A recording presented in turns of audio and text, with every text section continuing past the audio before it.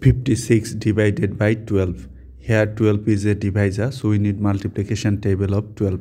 12 times 0, 0, 12 times 1, 12, 12 times 2, 24, 12 times 3, 36, 12 times 4, 48.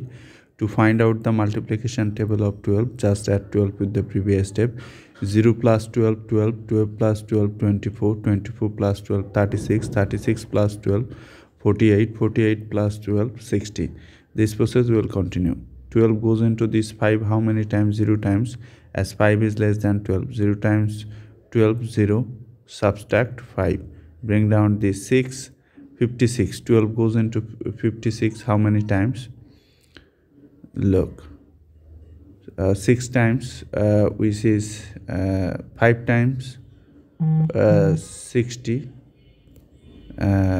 which is getter, so 4 times actually. Write 4 times 12, 48, subtract, you are getting 8.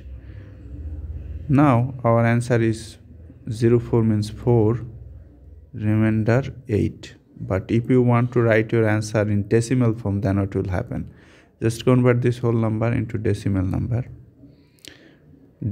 Bring down the first 0, but before this 0 there is a decimal. Decimal must come to the quotient directly. 12 goes into 80 how many times? 12 goes into 80. Okay, 7 times 84, which is greater, so 6 times. Write 6. 6 times 12, which is 72. Subtract, you are getting again 8. Bring down the next digit. 12 goes into 80 6 times.